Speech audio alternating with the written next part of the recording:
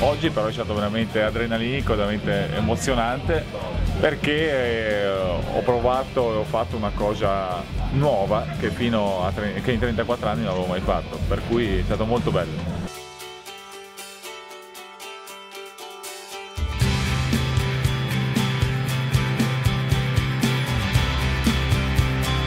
Yeah, well, we had to show him what it was like. You know, obviously, you're not going to get much wind in Venice, but it was great to at least get the hull out. And yeah, he enjoyed it. You know, he's a sportsman, and you know, we spoke a little bit about San Francisco.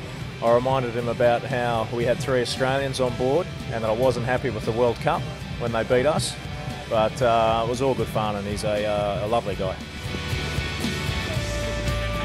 Non conoscendolo prima in maniera diretta, se non attraverso le televisioni, e averlo conosciuto oggi per 3-4 minuti, 10 minuti quelli che sono stati, devo dire che tanto di cappello. I campioni si vedono anche e soprattutto in queste situazioni. And this is fantastic when you have, you know, the association with Puma are able to now showcase and open this up to athletes at the top level. And to take the captain of the Italian football team, who's one of the most iconic guys in Italy, is a real, you know, humbling, and it's a real honour to be associating with those guys.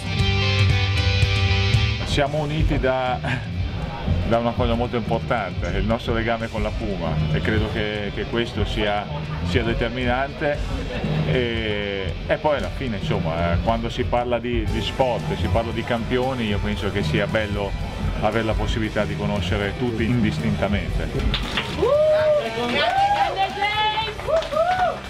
And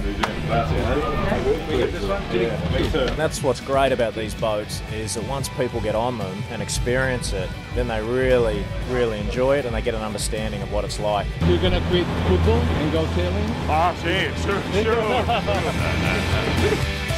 I invited him to San Francisco, and I think he'll seriously consider it, man.